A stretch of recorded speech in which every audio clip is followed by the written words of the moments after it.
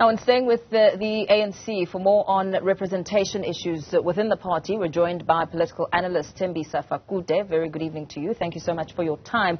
We know that former ANC Women's League President Bathabile Dlamini was one of the front runners in the race for the NEC positions. In fact, she made it to number 15 on the list after receiving around 856 branch nominations. And now she's been disqualified, and she's not taking this move lying down. And so are the likes of Andile Lungisa, who says that she cannot not be part of it.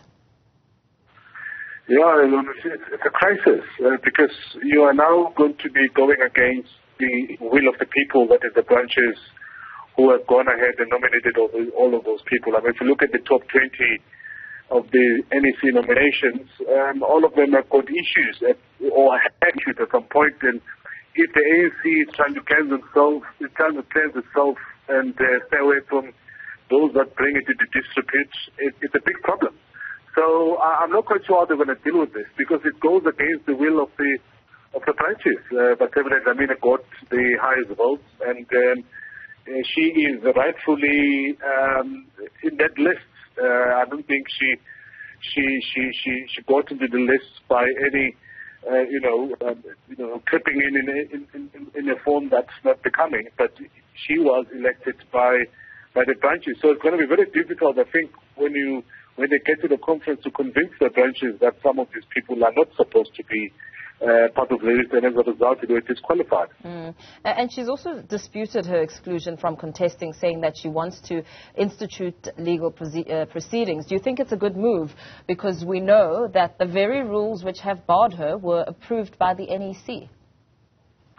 Well, it's very difficult, because ANC belongs to the members, and it's got its own constitution, etc.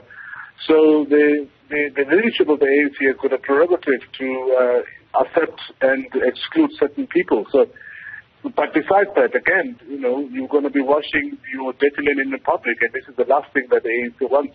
And this might just, in fact, it could even derail certain processes within the ANC, and it might also just mar the entire process, which, including the conference, which is about to start later this week.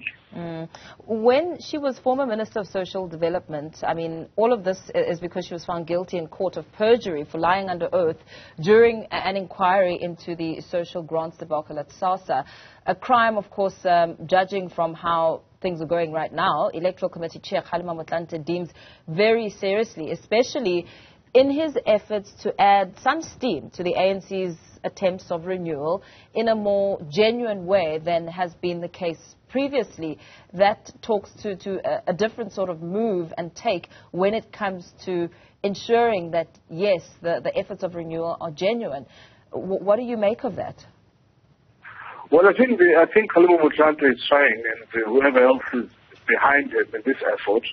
But there are more people who are actually toxic to the ANC, more than Bathabile Dlamini, who deserve to be excluded from the list, but they still do appear in that list. And it's going to be very, very difficult for the ANC to explain why Bathabile Dlamini, particularly to women who are already feeling bereaved, because they've got very few candidates on the top 6 of the conference that's forthcoming. So you have one of the most prominent leaders of the Women's League, and at the same time you are in short supply of women candidates within the top leadership of the ANC, and that will certainly create problems, and it gives fodder to those who want to continue criticizing the ANC of being not positive to gender parity. And what sort of precedent do you think it will set ahead of conference, especially as you speak about gender parity issues?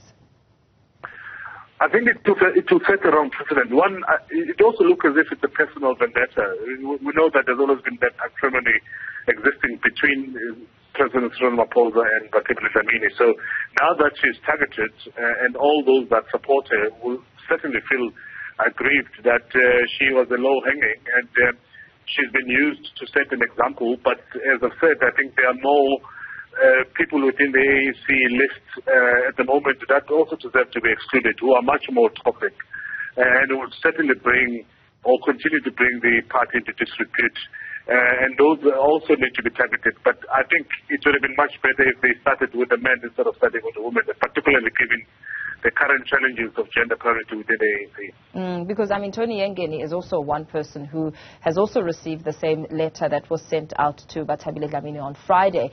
You speak about other individuals who are perhaps even more toxic to the party. Who exactly are you referring to? Because we also know that hanging is questions on how they will now handle those mentioned within the State Capture Commission of Inquiry report.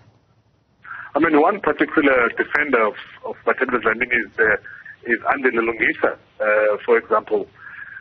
He's one person that at the moment there is a process in place which is trying to actually expel him, if not suspend him, from the ANC. So he might also find himself receiving a letter very soon of being excluded from the NEC, depending on what the provincial ANC finds in that process that they're dealing with.